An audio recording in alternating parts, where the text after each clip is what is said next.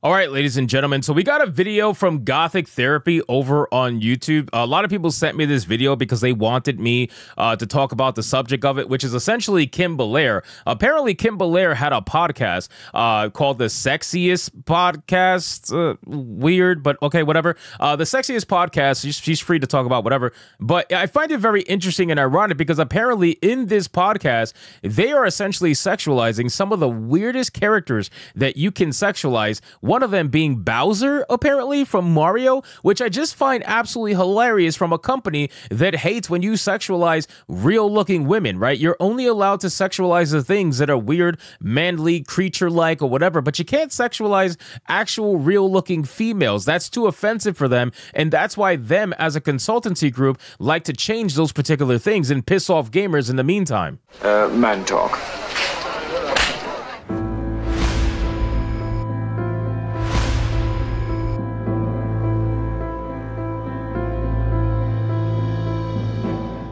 So let's get into this video, guys, from Gothic Therapy. But of course, before we do, if you are new here, just consider hitting that subscribe button. I would greatly appreciate it, and like the video to push us out into that YouTube algorithm. Let's get it. Inc.'s founders, all in their glory.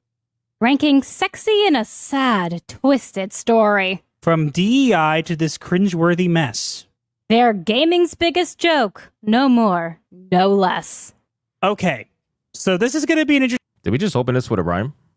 interesting video because this is going to be, I don't know how long it's going to be, but we're going to be talking about a podcast they did that is literally on the site. The account is still on Twitter.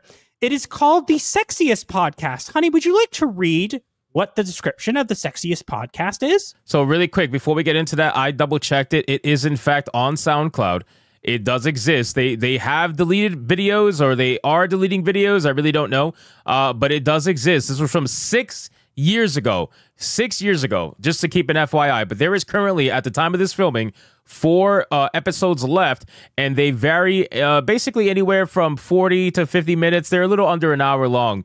This one, Sexiest Podcast 2.0, seems to be an introduction over the stream or something, and they put it on the hashtag comedy and entertainment, which again, whatever. But yeah, they're about an hour under, and I expect this to be deleted after these videos get out, especially once my video, Smash JT, everybody, like once all these videos get out, I guarantee you it's going to be deleted. But let's get into it again. Sure. The Sexiest Podcast is a weekly ranking of the sexiest everything. Join hosts Kim Belair and Ari McGillivray and their guests as they delve into topics ranging from movie monsters and sea creatures to emoji and ice cream to finally determine what really is the sexiest. New episodes every Wednesday. And they haven't made a new episode in 6 years. I wonder why. As far as we know, now these episodes that were there are pretty high up a episode number, so I'm assuming that they've deleted some of them. I want to give you all a disclaimer. This channel is not for children, but this is most definitely not for children. So if you are a child and you're listening to this, you know what you signed up for. Or cover your ears, stick your fingers in them. I also want to point out one thing quickly. There was 1 like on that podcast episode. Well, I mean, let's be fair. They don't really get views or anything. You know, like SBI and the people who try to show for them, they're not exactly popular creators. Let's just be honest here. This, by the way, this file that I made is 25 minutes. We're not going to watch all of it because trust me, you'll want to stop. And it is literally titled Of course you did. What the fuck? Who's from there? Oh, let's go back. Oh, this one. No, you're not, but you'll be ready. All right, Kim. Here we go. Oh, this one actually might be interesting. Okay. Because it's Sexiest Smash Brother. Oh, boy. There's a lot to choose from there. As the lounge version of Celebrate Good Time. This is the podcast actually talking right now. For those of you listening on this video right now, this is the podcast talking, and Kim Belair is being asked the question, what is the sexiest Smash Brother? Which, okay. Plays on in the background. Do you not remember the Smash Brothers? I'm familiar with the Smash Bros. I mean, I already have mine. I got a couple too. Okay, so let's let's just talk about the Smash Bros. Well, that's all we got to do. We got to start perfect. getting through these Smash Bros. I can do it. So I'm going to right away eliminate. We got to start getting through these Smash Bros. Oh my God. The fucking the hilarity of that statement. The Mario Bros. Oh, yeah, you gotta. Yeah. Are we going to have to... not everyone has a different skin, but because Samus does have two very unique suits, are we going to have to call one over the other?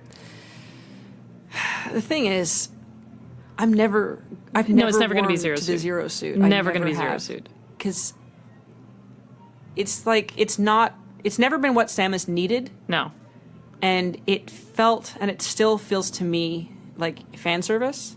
100%. Yeah, and I think that there's something extremely sexy about like a bounty hunter in full armor. yeah. So much armor that it was a surprise at the end. Yeah, but which is funny because in the years since then, they've altered her costume enough that it's got an extremely feminine Yeah. figure, Yeah. right? Like it's the full hour, like it's an hourglass essentially, but with the But how would you know what a feminine figure is when every single character you guys work on doesn't have an hourglass figure? Like it's so ironic to hear them talk about, yeah, it has an extremely feminine figure. What do you know as a feminine figure? The females you're making look like fucking androgynous boys. What are you talking about hourglass? Oh, now, so apparently 6 years ago, they knew what a feminine figure looked like. So that means they're purposely making these characters not look feminine, which again, just goes to the entire notion we've been talking about for the longest time now. huge shoulders. Yeah. And I don't know, that helmet's very sexy. I have a very weird thing for huge shoulders in armor. Like, I don't know what it is, but when I played World of Warcraft... I was just going to ask, I'm like, were you a World of Warcraft fan though? Because that's their whole deal, right? Yes. When I played It's the World of orcs. Warcraft, I made my character male simply because the male armor variations had these massive shoulder pieces, and the female, they didn't do it. Like, they were weirdly gendered in their armor in World of Warcraft. Maybe they've changed that since. There's nothing weirdly gendered about giving males bigger shoulders because we do. We have bigger shoulders on average. Even some of the biggest female bodybuilders, most of the muscle that they gain is not in their shoulders. Most of it's in their actual chest and their legs, especially their legs. You know, if you ever look at a female bodybuilder, their shoulders still look fairly small in comparison, but males are massive. So it's really not weird at all. If you think that's weird, you clearly don't know what people look like. But yeah, there is something about big shoulders and armor that, like, gets my motor running. Disclaimer.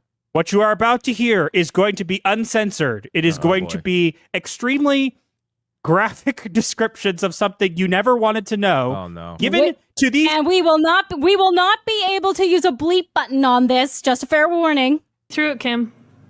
Bowser, I feel like he has to be on my list. Oh, Because no. he is He's Bowser. bondage daddy sexy. Bondage no. daddy, but also like Good literal father. daddy. Yeah. you heard her. I'm not repeating that. What? If be like- Bowser's in the game, Yeah. he's going to make the list. I just think he's cool. Oh my god, do you remember Bowser Day? One day, Ari and I, Did she just call Bowser bondage?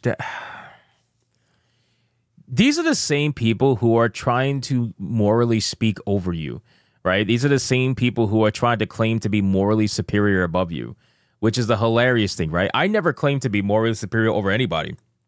I don't care. I have my opinions. You have your opinions. But these are the people that are on Twitter trying to claim to be the moral police. They're the ones that get mad at you if you sexualize Eve. Meanwhile, they're over here saying that fucking Bowser is bondage daddy. That's what we're doing right now? Bro. back in the day when we used to work together, Yeah. she sent me on our internal communication link, a link to say, like, look up Bowser Day on Tumblr. Yep. And Oh, no. Bowser Day was calling my bluff. You like to talk about How sexy. Bowser is. Yeah. That's kind of a fun thing that you do. Would you like to see it?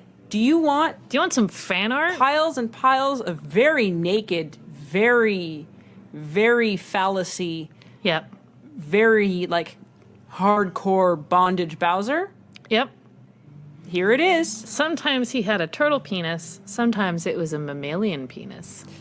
I mean, I'm one of those people who on the internet, I'm gonna click it, and when I go to the Bowser Day tag, I can go like, oh no, this isn't what I wanted. Better look at all. There's something hilarious about the stone-faced looking avatars just while they're listening to this absolutely ridiculous shit.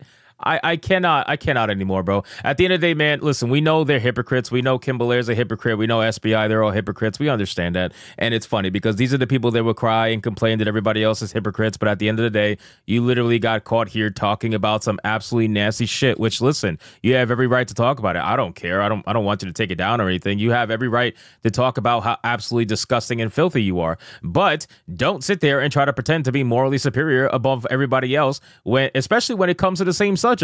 This is sexuality we're talking about. Everybody was sexualizing Eve, and you got mad over that. Actually, the funny thing is people weren't even sexualizing Eve half of the time. They only started once you tried to start censoring it, which is hilarious in and of itself. And again, it wasn't SBI in particular that was censoring it. It's just people that think like them and act like them. But overall, this conversation is ridiculous, and I am not surprised that Kim Belair is like this. So anyway, guys, thank you so much for watching this video. Hope you did enjoy it. If you did, consider leaving me a subscribe. I would greatly appreciate it. Don't forget to like the video, comment, let me know what you thought, and I'll see you guys on the next one. Hypnotic out.